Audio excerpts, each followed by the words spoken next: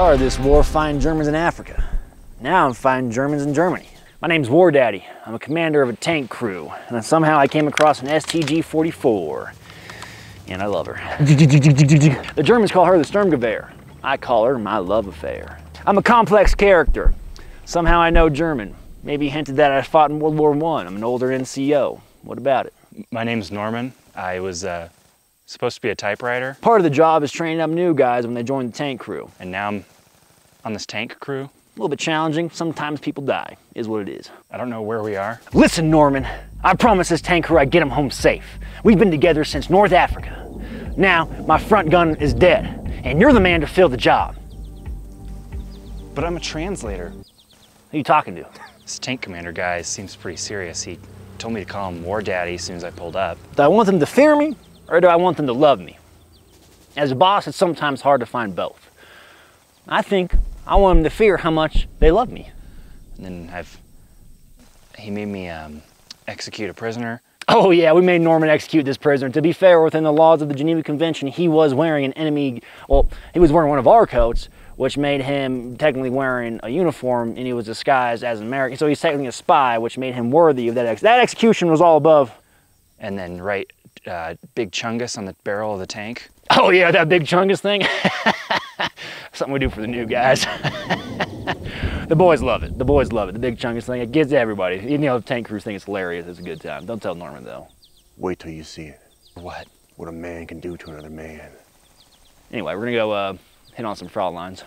Gentlemen, welcome back to the channel. I'm your host, I am the talking STG-44. Today we are going over the STG-44. This is what I would call a historic, a monumental, a big deal to my freaking channel to get an STG-44 on it. So a big thank you to the person who let me borrow it, Jeff, but I am very excited to show this gun off. It's been a fan favorite of, I'm sure, all of us gun guys here, at least that watch or enjoy my channel.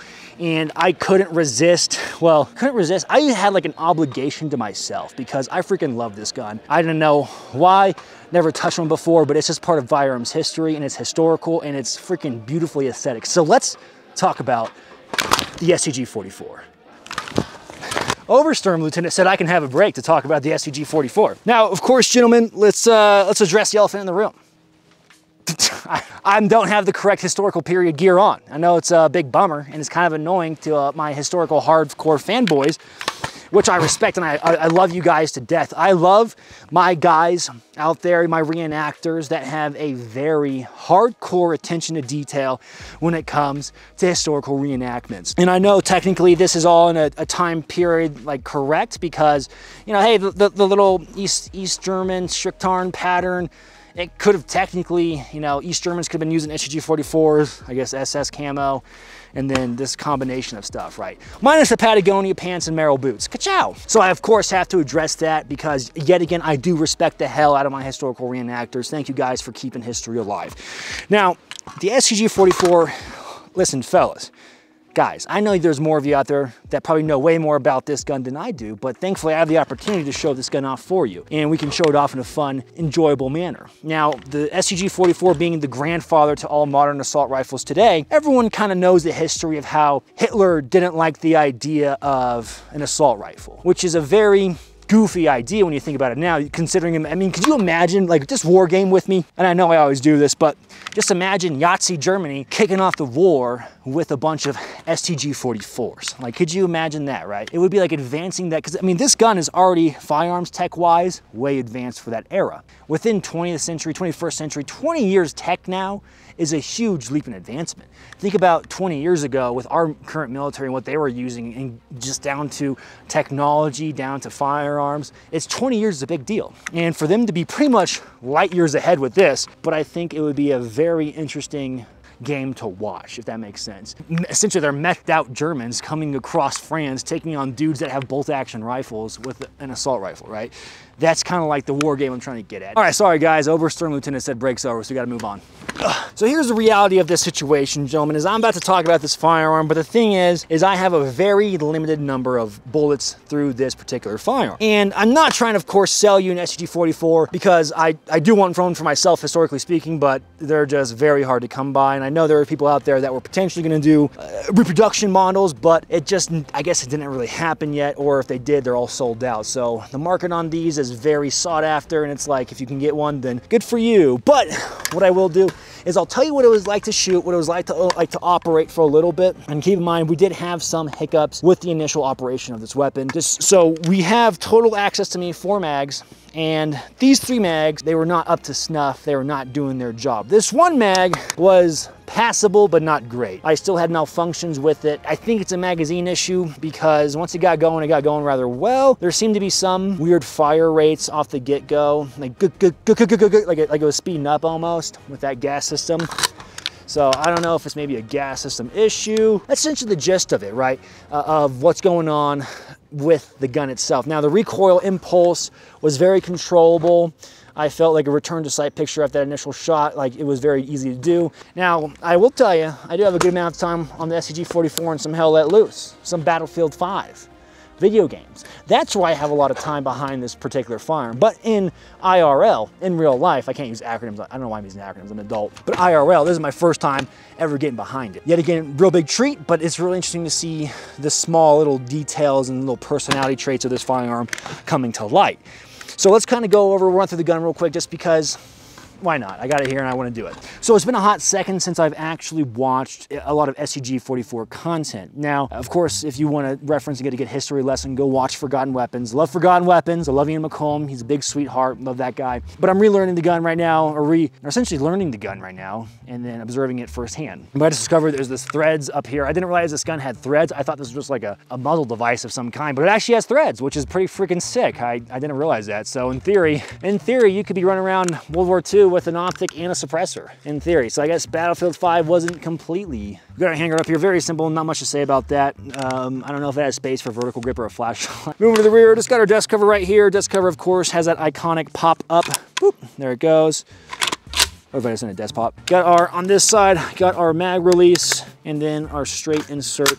Boop, just like that. All right, other side, of course, we have our safety selector, trigger. All right, now, of course, we got this button right here. If you're like, what's this button? It's essentially, this is your semi to fast shooting selector. So in this configuration, let's see what it is. So it's in the fast shooting selection. If you want to switch over, just pop her over. We'll give her a charge. Do a reset. Boom, there's that reset click. Okay. Okay, so now let's do the, let me unblonde girl moment myself. We'll do the ghosted trigger now with an actual reset. Sorry, guys. Okay, boom, there she is. And then let's see that reset. Really good reset, really comfy. Like, it's a very, like that spring tension pushing back on your finger feels very nice. Like, it feels very good. On the gun, boom. Oh yeah, I like that. I really like that. Now, I don't know about you, but if I got transported back in time and the Hell Let Loose server for the American side was full, and I had to go to the German team, I 9,000% would pick this. Honestly, if I was an American too, I'd I wish I could use this. I wish I was Brad Pitt and Fury and had access to an STG-44 with all the ammo I needed to go do the fighting. Because this is, for that time period, yet again, I feel like there's footage of actually scoped STG-44s as well floating around. I think it was like that one German walking by a burned column, if I recall correctly. If I'm wrong, it could just be the STG-44 itself. If not, then I think there are pictures. That's another force multiplier, is having a magnified optic if you're already a good shooter. If you're not a good shooter, then just go train and get better. That's all I have to say about that. This is something that I would 9,000% pick in the server in the lobby if I was having to spawn in that situation. Man, this thing is freaking cool, dude. All right, so real quick, what we're gonna do is we're gonna shoot the target. It's about a medium-sized normal steel silhouette. We're gonna set the gun up for semi-automatic, and then we're going to push it out to distance, essentially just playing like, you know, when you're a kid and you played horse, and you like, or you just played basketball and you kept making shots, so you'd move further back until you missed the basket. We'll just start moving back. I mean, here, we'll probably shoot here, of course, that's for our baseline. My least favorite shooting position is like the kneeling to sitting position. Easy. Easy, easy, easy.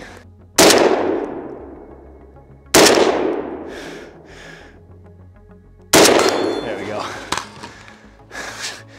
Sorry, I'll prone out next time.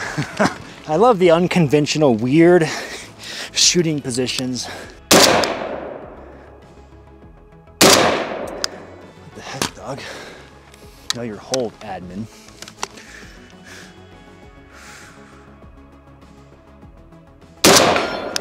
There we go. Hold. I think I'm just gonna hold about the neckline. That should be the best bet. Oop. There we go. All right, let's see if we can't keep going back. I don't know if the camera's gonna pick it up, but it's gonna start to blend in pretty damn good. No, I think the only thing that sticks out is that cut down 2x4. All right, dude. This is truly the goated hell let loose setup right here. Binoculars, STG-44.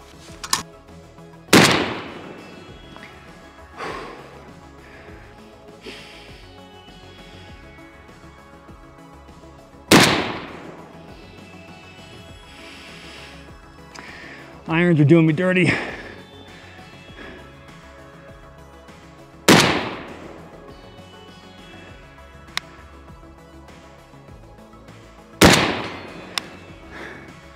Got him. We got him. Oh, that reciprocates. Forgot about that. Man, I don't know. That's gotta be like 150 yards, it feels like. Well, Jim, I think this was an excellent way to conclude the video. Thanks for stopping by and watching me get to essentially manhandle this beautiful STG-44. So yet again, big thank you to Apex Gun Parts for bringing me out here and let me use their guns and firearms, and they've been a long-time supporter of the channel. Gentlemen, if you want to support this channel in any way, shape, or form, Patreon. Excellent way to support the channel. I have a Discord. We stay up late. We talk about girls. You guys can talk amongst yourselves. Have a little bit of community that all enjoy this channel. We do giveaways. I do behind the scenes stuff. Giveaways is actually really good because I get all this gear in. I got to get rid of it. I want to give it back to you guys. And I think it's a great way to give back to the people that support me. Merchandise. Merchandise is an excellent way to support the channel. As always, gentlemen, stay easy, stay breezy. Catch you on the flip. Now, hold on, pause, I don't know. Damn, I'm good. Send me more pigs to kill. Oh, like look a little, act natural though.